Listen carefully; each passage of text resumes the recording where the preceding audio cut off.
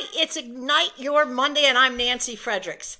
I want to share with you last Thursday night, I was excited. Nadal was playing the U.S. Open. It was beginning rounds. I'm a Nadal fan. I can't tell you how much I love watching him. Federer's my first, but Nadal is my second.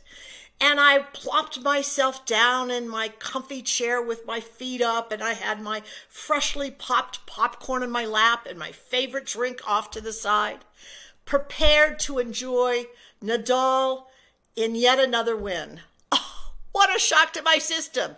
He was spraying shots. He was losing.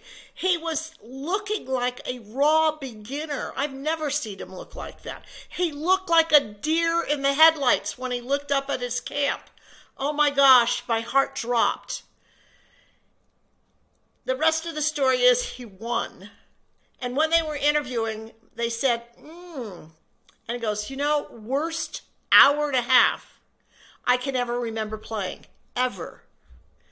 And then they said, how did you turn it around? And he said, I remained positive and optimistic. I made sure I was hitting to the center, the safe shots, the things that I'm comfortable doing. And then as that became good, I expanded to my shots to things that were a little harder to do. Oh my gosh, what lessons we can take out of that. Attitude, attitude, attitude. When you're in the middle of chaos or underwhelm or thinking you're going down for the third time. Oh my gosh, going to your safe spot, your comfort zone, doing the things that work until you gain your confidence back and then shooting for the moon. Great advice. Thank you, Nadal. Hey, come back next Monday for Ignite Your Monday and hit share.